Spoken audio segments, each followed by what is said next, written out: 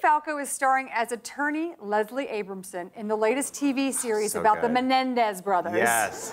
It's called Law & Order, True Crime, The Menendez Murders, or LNO-TC-TMM for short. Yeah. Easy. That's on top of another Lifetime movie about the brothers starring Courtney Love as Kitty Menendez. Oh, I can't wait. Add all that to the pile of recent projects inspired by America's favorite true crimes. Last year alone, there were 2 OJ shows and like 30 shows about JonBenet Ramsey. Yeah. But why keep recycling the same old stories when there are so many more true crimes to exploit? Quit being so lazy, Hollywood, and try milking these stories to death. Pampered with Jealousy, the astronaut diaper lady story. Icon. Starring Holly Hunter as that astronaut lady. You remember the one who grabbed a hammer, put on a diaper, and drove hundreds of miles to confront the whore sleeping with her ex-boyfriend? This summer, obsession knows no bathroom breaks.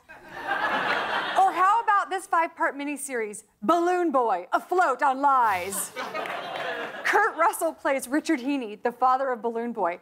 You remember when we all believed an 80-pound boy flew away inside a big old birthday balloon? This story has everything you need.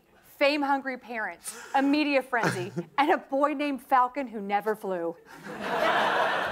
But what I really want to see is Winona Stealer, the story of how Winona Ryder stole a bunch of stuff. The made-for-TV movie about Winona Ryder's shoplifting trial, starring Winona Ryder as Winona Ryder. If you can afford it, it's not worth buying.